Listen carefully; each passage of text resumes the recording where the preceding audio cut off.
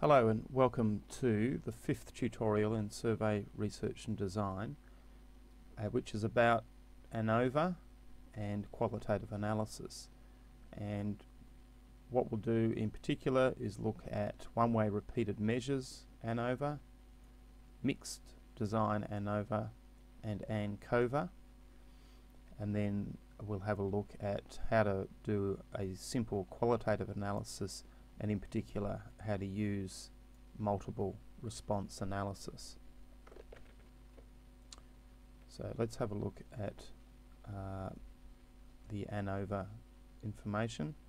We'll go over the general steps involved, have a look at an exercise which helps you to understand how the variance is partitioned between groups and within groups, how to get your descriptive statistics into an APA style table.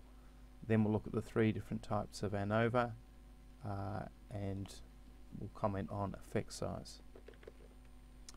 The general steps involve, first of all, in steps 1 and 2, identifying the design of the ANOVA, and in particular what your independent variables are and your dependent variables, and if you're going to do an ANCOVA, what the covariates are. To start with, you need a single dependent variable which is continuous, or at least interval or ratio data, and if you have multiple dependent variables, you'll need to do multiple ANOVAs, or if they're related to one another, roll them together into a MANOVA. For the independent variables, you'll need at least one categorical independent variable, but you may have 2 or more. And for a covariate, your covariate should have similar levels of level of measurement as you would have for an MLR, and that is dichotomous or at least interval.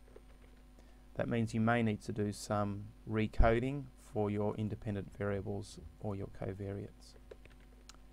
It's also a good idea to have either a research question or one or more hypotheses around each of the effects in your analysis.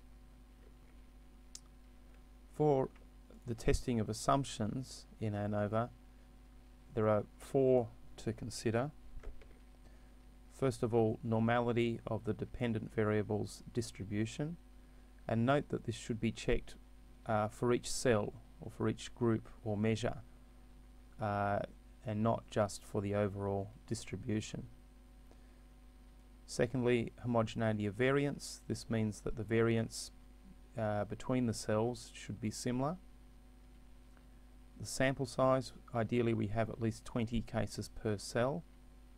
And finally, independent observations means that each score should be sampled without dependency on other scores, which is usually guaranteed by the design of the study, by having people complete in standard conditions and independent from one another.